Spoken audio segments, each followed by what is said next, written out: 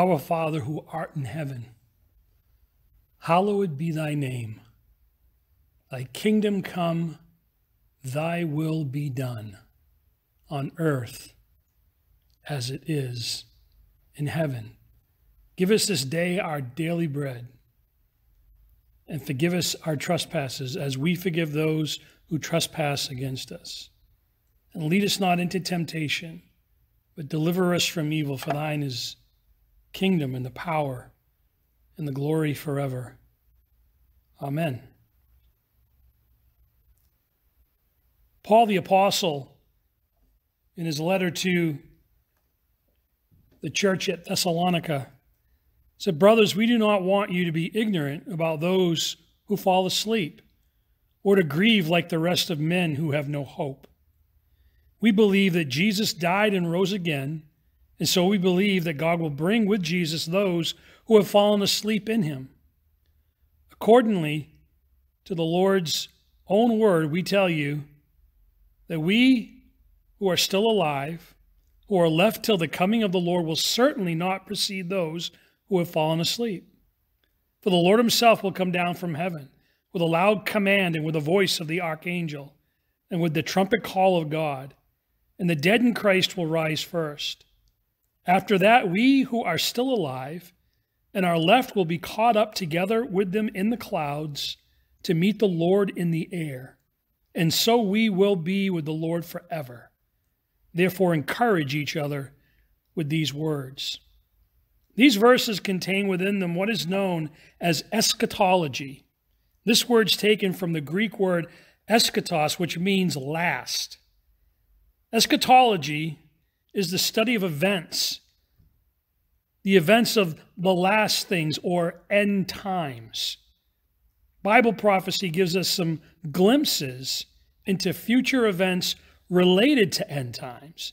The Encyclopedia of Bible Prophecy by J. Barton Payne states that there are 6,641 verses in the Old Testament and 1,711 verses in the New Testament that contain predictive material. The Apostle Peter, in his second letter, wrote, "Above all, you must understand that no prophecy of Scripture came about by the prophet's own interpretation. For prophecy never had its origin in the will of man, but men spoke from God as they were carried along by the Holy Spirit." Prophecy being a prediction. Easton's Bible Dictionary says prophecy or prediction was one of the functions of the prophets.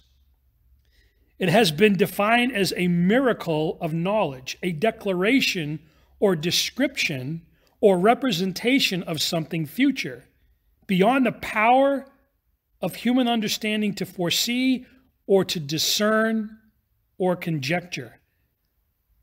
The great prediction, which runs like a golden thread through the whole contents of the Old Testament, is that regarding the coming and the work of the Messiah. And the great use of prophecy was to perpetuate faith in his coming and to prepare the world for that event. But there are many subordinate and intermediate prophecies which also hold an important place in the great chain of events which illustrate the sovereignty and the all-wise overruling providence of God. But note that much caution and discernment is needed in these days when listening to teachings or reading books on end-time teaching. There has been so much speculation to the detriment of the church. But listen to this. 1/4 of biblical books are prophetic, with fully 1/5 of all biblical material being prophetic in content. The study of prophecy can be discredited by those who go beyond the Bible's statements about the future. Furthermore, one has to contend with the differences amongst Christians as to their particular interpretations and beliefs concerning future events. Therefore, believers, we have to be gentle with each other concerning these various differences. We must all focus on what really matters. That Christians disciples, follower of Jesus, all have the same destiny to be with the Lord Jesus Christ throughout eternity. This is the most important factor and should supersede and temper the differences surrounding one's own theological school of thoughts when it pertains to eschatology. Now, concerning end times, there have been basically four biblical views. There's historical premillennialism. The word pre means before the 1,000-year reign of Christ, hence the millennial reign of Christ. Basically, this was a common belief of the early church through the first 4 centuries. It was taught that the New Testament church age we are in right now would lead into a tribulation period of 7 years in which the world would experience the wrath and fury of the Lord for their rejection of him. According to the beliefs, Jesus would suddenly appear in the clouds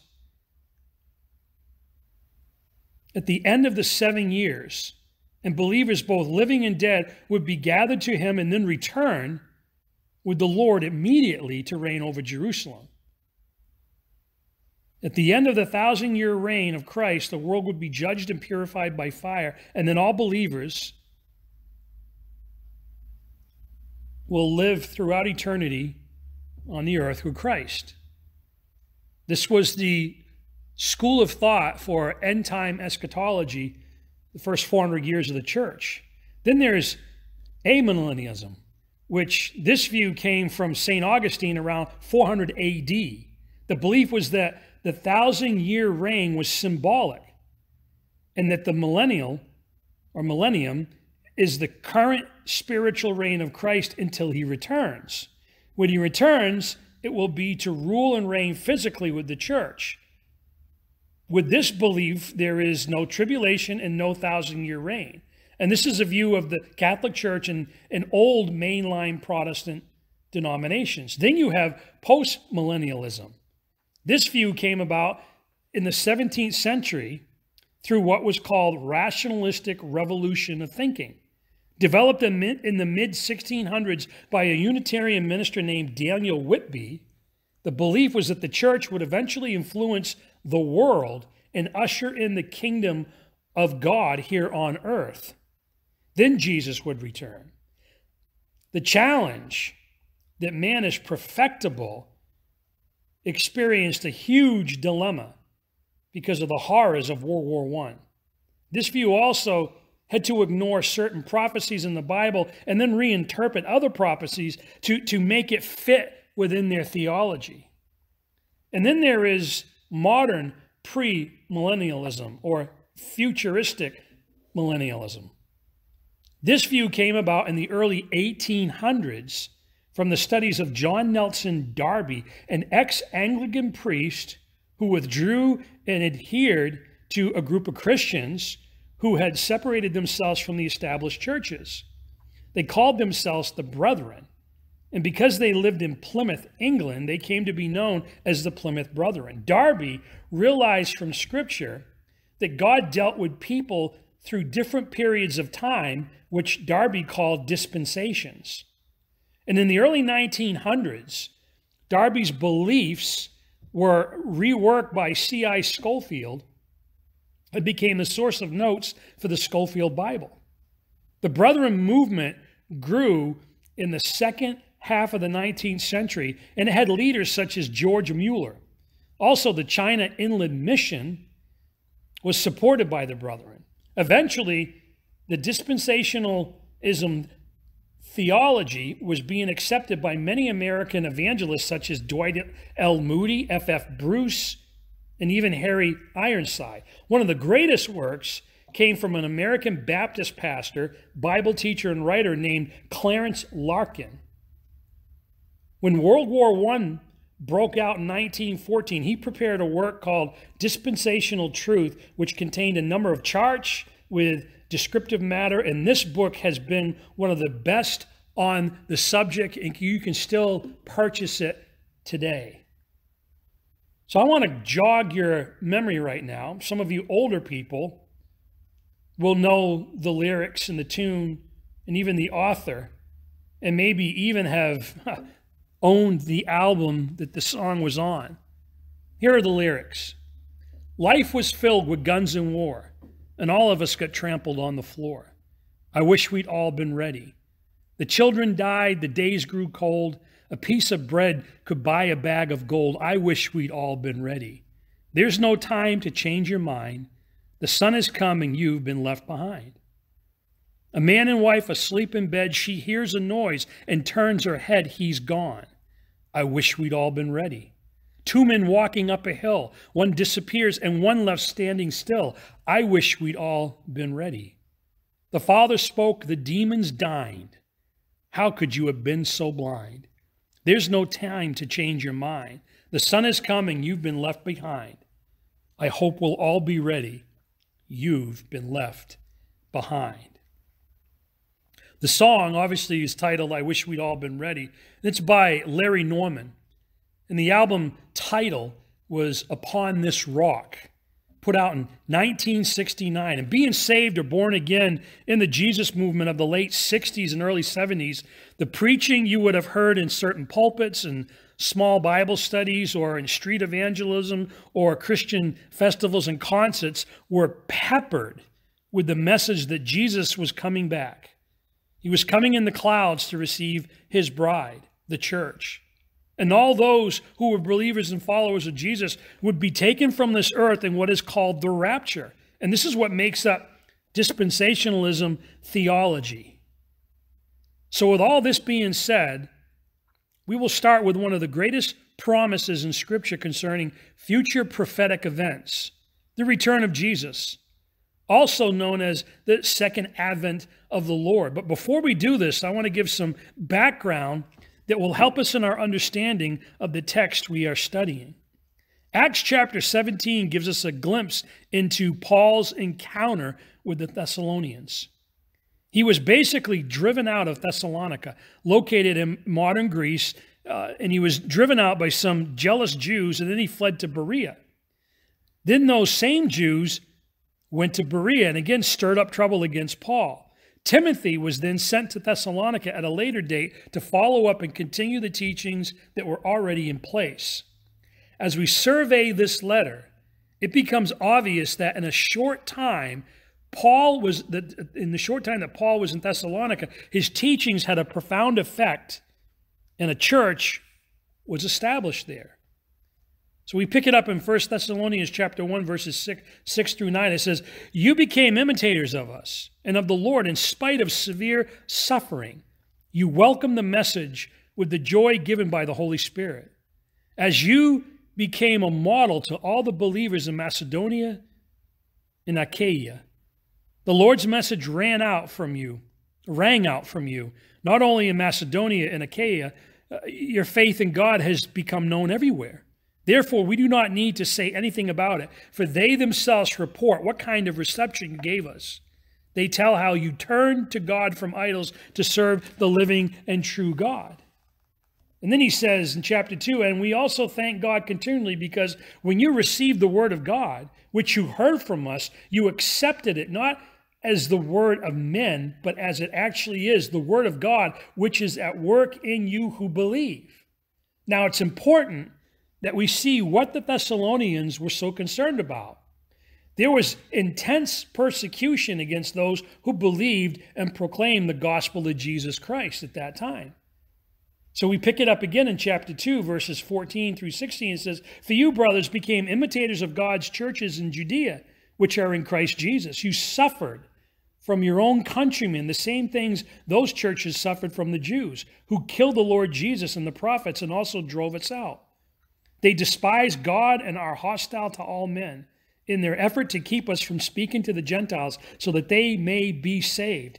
It is most probable that some of the Thessalonian believers had been killed for their faith, while other believers most likely died from natural causes. This would have brought up some important questions like, what happens to those believers who have died? Will they be left behind in their graves when the Lord returns? Remember, the teachings of the early church were seasoned with the promises of the return of Jesus. Paul even wrote to the Thessalonians about this truth. In verse 10 of chapter 1, he says, and to wait for his Son from heaven, whom he raised from the dead, Jesus, who rescues us from the coming wrath. Even Jesus spoke of his return. He told his disciples, do not let your hearts be troubled. Trust in God, trust also in me. In my Father's house are many rooms. If it were not so, I would have told you. I am going there to prepare a place for you. And if I go and prepare a place for you, I will come back and take you to be with me, that you also may be where I am. You know the way to the place where I am going.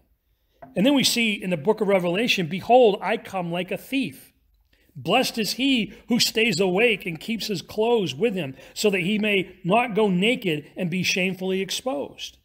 And the writer of Hebrews in chapter 10 says, so do not throw away your confidence. It will be richly rewarded. You need to persevere so that when you have done the will of God, you will receive what he has promised. For in just a very little while, he who is coming will come and will not delay. So we can see that Christ's return was being taught throughout the early church. Paul was answering the concern of the people when he penned the text we are studying, and he wanted to comfort the church. So he wrote to them saying this, brothers, we do not want you to we do not want you to be ignorant about those who fall asleep or die, or to grieve like the rest of men who have no hope. We believe that Jesus died and rose again, so we believe that God will bring with Jesus those who have fallen asleep, those that have died, according to the Lord's own word. We tell you that we who are still alive, who are left till the coming of the Lord, will certainly not precede those who have fallen asleep. Paul lets the people know that their family and friends that have died were not going to be forgotten. The words fallen asleep mean deceased or departed or dead. But with this text comes something very significant concerning the Lord's return. So number one on your outline, within modern premillennialism theology, the return of Jesus will be in two phases. The return of Jesus will be in two phases. For the Lord himself, he says, will come down from heaven with a loud command, with the voice of the archangel, and with the trumpet call of God, and the dead in Christ will rise first. After that, we who are still alive and are left will be caught up together with them in the clouds to meet the Lord in the air, so that we will be with the Lord forever. Notice he's coming in the clouds. At this point, his feet are not touching the Mount of Olives. Number two, within modern premillennialism theology, the first phase is called the rapture. In verse 17 of chapter 4 of 1 Thessalonians, it says, after that, we who are still alive and are left will be caught up together with them in the clouds to meet the Lord in the air. And so we will be with the Lord forever. Caught up in the Greek means to be taken. It means to be plucked. It means to be caught away, to be pulled. In the Latin, the word for caught up is rapturo, from which comes the term rapture. Again, it means to catch away speedily, to seize by force, for Satan will seek to hinder our rapture to heaven, to claim for oneself, just as the bridegroom claims the bride, or to move to a new place, or to rescue from danger. To be caught up is to be raptured. Letter A, within the rapture, there is the resurrection of the dead in Christ. The dead in Christ will rise first. Those that have died, their bodies will be resurrected, and their spirit will meet their new resurrected bodies. That will happen first. And then letter B, within the rapture, there is the translation of the living saints. And then it says this, after that, we who are still alive and are left will be caught up together with them. Will be caught up together with them. Sounds like a sci-fi movie. And we've seen some of the movies they have put out, A Thief in the Night. And then they, back in the 70s, they came out with a new one. I believe it was late 1900s, early 2000s. They came out with another one, updated it and all. It sounds like a sci-fi movie that all of a sudden, everywhere, one day in the future, Christians are going to disappear from this earth. But according to Scripture, I don't know how you can read this any other way. Number 3 on your outline, the rapture will be exclusive. In 1 Corinthians 15, it says, I declare to you, brothers, that flesh and blood cannot inherit the kingdom of God, nor does the perishable inherit the imperishable. Listen, I tell you a mystery. We will not all sleep, but we will all be changed in the flash, in the twinkling of an eye, at the last trumpet. For the trumpet will sound, and the dead will be raised imperishable, and we will be changed. The day of the rapture, when that happens in the twinkling of an eye, as we're being caught up, we will be given our heavenly bodies. We will be changed. There will be a transformation. We are entering into a whole new dimension spiritually. For the perishable must clothe itself with the imperishable, and the mortal with the immortality. And that's going to happen during the rapture of the church, if we are still alive when it happens. If not, our bodies will be resurrected and rejoined with our spirits that I believe go to heaven when we die. But at the rapture, they'll be united together, and we will have new bodies. And I also believe this: only those who have trusted in Jesus as their Lord and Savior will be taken in the rapture. Now, number 4, the rapture will take place abruptly. Matthew 24 says, therefore keep watch, because you do not know on what day your Lord will come. But understand this, if the owner of the house had known at what time of night the thief was coming, he would have kept watch and would not have left his house to be broken into. So you also must be ready, because the Son of Man will come in an hour when you do not expect him. Revelation 16:15 says, look, I will come as unexpectedly as a thief. Blessed are all who are watching for me, who keep their clothing ready so they will not have to walk around naked and ashamed. I mean, this is speaking of, like as the movie said, a thief in the night. There's been all kinds of predictions throughout history of the second coming of Christ. Dates have been given, and people have basically sold things and huddled together, expecting that day to be truthful. And because after all, it's charismatic preachers that are preaching this, and all of a sudden that day does not happen. And the reason why is because even the Son doesn't know. Only the Father knows when that day will happen. Hence, number 5 on your outline, the date and time of the rapture is unknown. The date and time of the rapture is unknown.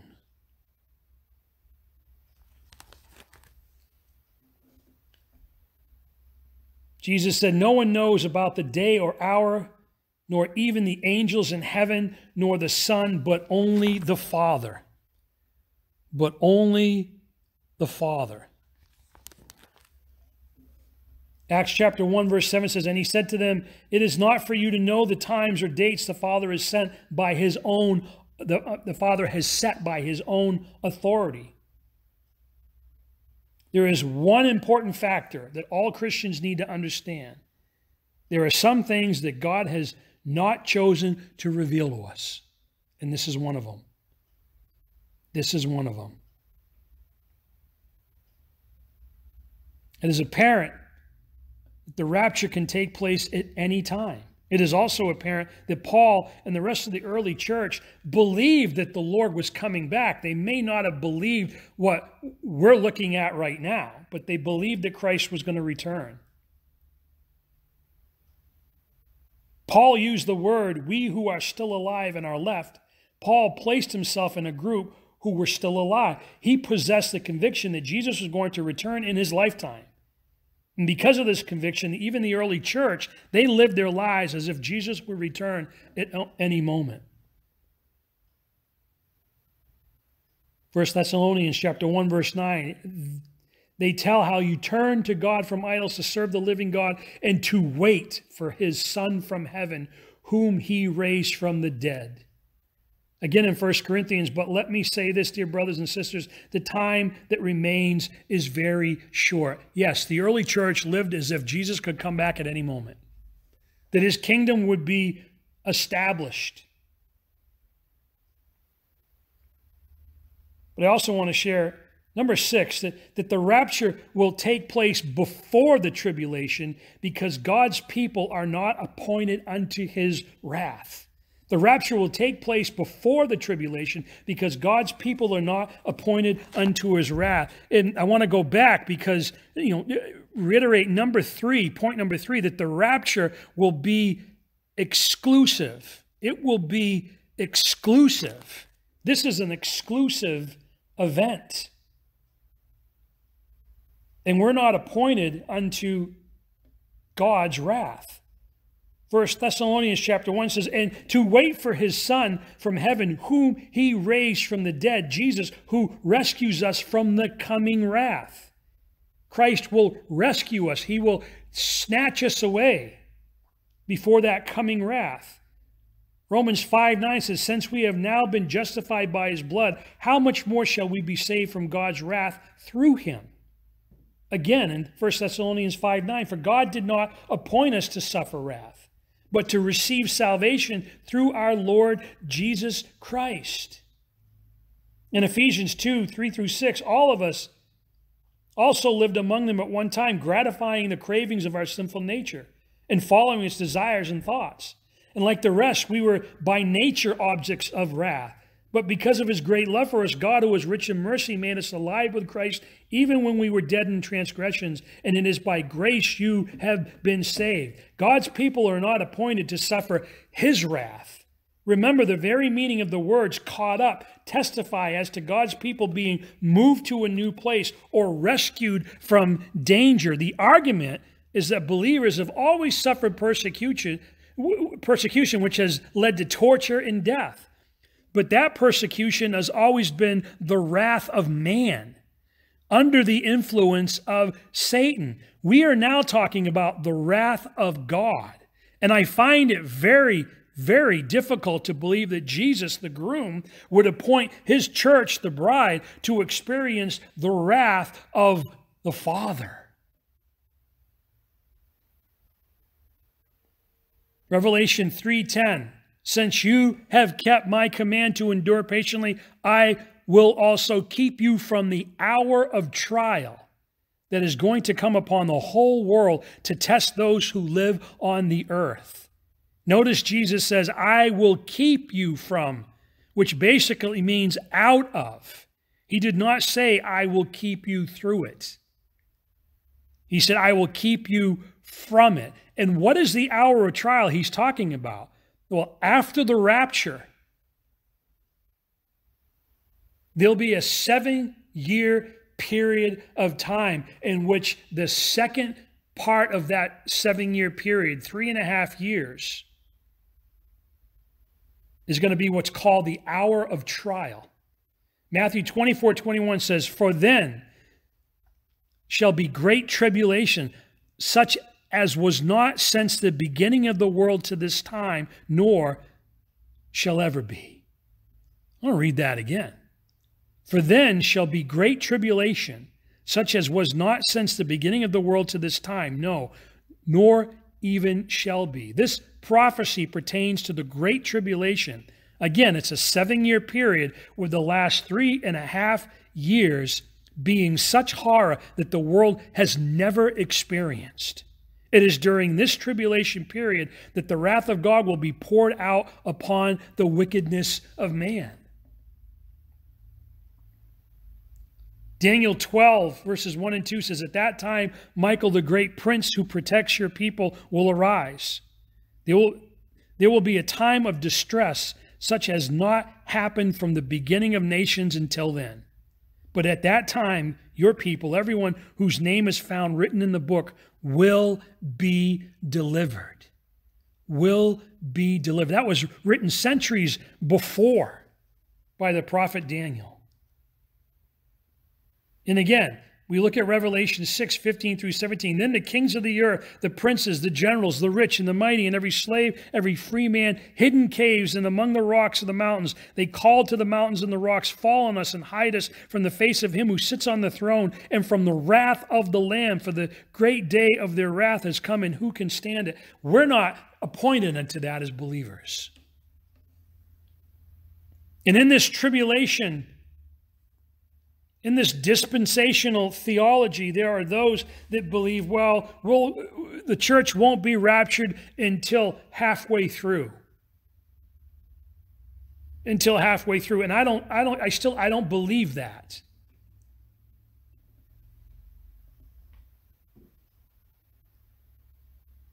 The Holy Spirit is going to be removed, Scripture says, at the beginning of the tribulation. He's going to back off, so to speak. He's going to move.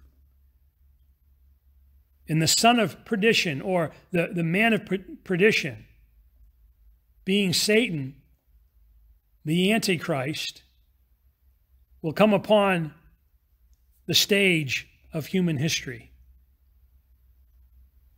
And he'll have a false prophet. And we're going to talk about this in the future here, but there'll be all kinds of things and deception happening. And I don't believe that the church will be going through that. I believe in a pre-millennialism, a pre-tribulation rapture. There are even those that believe that the rapture is not going to happen until the end of the tribulation, which makes no sense at all. But listen to this. Why did Paul tell the church to encourage each other with these words pertaining to being caught up in the clouds? And why did Paul use the phrase blessed hope concerning the Lord's appearing? Certainly he did not mean that we are to call the day of the Lamb's wrath a blessed hope. Titus 2, verses 11 through 13 says, "For the grace of God that brings salvation has appeared to all men. It teaches us to say no to ungodliness and worldly passions and to live self-controlled, upright, and godly lives in this present age." This is what we're to do right now. We are to, through the power of the Holy Spirit and the grace that's been given us, and in view of that grace, it teaches us to say no to ungodliness and worldly passions, and we are to live self-controlled, upright, godly lives in this present age as we wait expectantly for his return. In fact, the scripture says, upright and godly lives in this present age while we wait for the blessed hope, the glorious appearing of our great God and Savior, Jesus Christ. And I believe the blessed hope that Paul is talking about is the promised hope of the coming rapture of the church. Now, there are a lot of people that say, no, the rapture, it's just too new to be true. It's just too new because it came about in the 1800s, this whole idea of a rapture of the church. To me, I just look at Scripture, it just keeps making sense. So what are we to do as we wait for this day? Number 6 on your outline, Christians are to be in a constant state of expectancy. A constant state of expectancy. Therefore, keep watch, because you do not know on what day your Lord will come. But understand this, if the owner of the house had known at what time the thief was coming, he would have kept watch and would not have left the house to be broken into. So you also must be ready, because the Son of Man will come at an hour when you do not expect him. So there are two ways that the world thinks when it comes to death and resurrection. Sigmund Freud wrote, "And finally there is the painful riddle of death, for which no remedy at all has been found, nor probably ever will be." Basically, that's how some people look at death. It's a finality, that's it, there's nothing, we can't even figure it out. The Greeks had inscriptions on tombs in ancient Greece and Rome which indicated that death was their greatest enemy and that they saw no hope beyond the grave. And then there are those who, in their disbelief in Scripture, they scoff. They scoff at biblical prophecy. Peter said, "Dear friends, this is now my second letter to you. I have written both of them as reminders to stimulate you to wholesome thinking. I want you to recall the words spoken in the past by the holy prophets and the command given by our Lord and Savior through your apostles. First of all, you must understand that in the last days, scoffers will come, scoffing and following their own evil desires. And they will say, 'Where is this coming he promised?' Ever since our fathers died, everything goes on as it has since the beginning of creation." I have heard people talk like this. People think like this because they do not believe in Jesus Christ as their Lord and Savior. They do not have a relationship with him. They're still blinded by the God of this world. So I say, as we wait expectantly for the blessed hope, for the rapture, I say we need to pray for the scoffers, that the Lord will open their eyes while we wait for the promise of meeting the Lord in the air, in the twinkling of an eye, and the fact that we will all be changed. Because Jesus rose from the dead, we can earnestly await his return for us, because we are promised. After that, we who are still alive and are left will be caught up together with them in the clouds to meet the Lord in the air. And so we will be with the Lord forever. Therefore, encourage each other with these words. Encourage each other with these words. Father God, I thank you for your word. I thank you for the hope that we have, that you are coming soon. I pray, Father, that you would give us a spirit of expectancy. Help us to think on you, especially in these times that are so confusing and so much chaos going on in our world right now. Could it be that you are shaking the foundations of this world, trying to get the attention of those that you have created, those that you love? For you love everyone. You die. You sent your Son to die for the whole world. And man has been given the ability to respond to that love. And I ask you, Father, for those that are scoffers, those that don't believe, open their eyes before it's too late. As in the days of Noah, this time that we are living in, this dispensation of grace will end, just like it did in Noah's day. It sounded so crazy that water was going to fall from the sky and people would be drowned. And it sounds so crazy that Jesus is going to return to this earth in the clouds, and people that have died that believed in him are going to be resurrected, and Christians on this earth are going to be caught up with them in the clouds to be with Jesus. That sounds just more absurd than rain falling from heaven and a major flood. Yet we do know this. During the flood, there was a dispensation of grace, Lord, in which the day came when the ark was finished, everything was in place, and your word says you shut the door. I know there's a time coming where that rapture will take place, and you're going to shut that door, and your wrath is going to be poured out. Father, I pray, give us a heart to understand this truth. Give us a passion to speak to people boldly that you are returning soon. I remember as an early believer, that was on our heart all the time. As we get older, as we get into life, it's not so prominent on our minds. Help us, Lord, to remember the day is coming, and may we all be ready.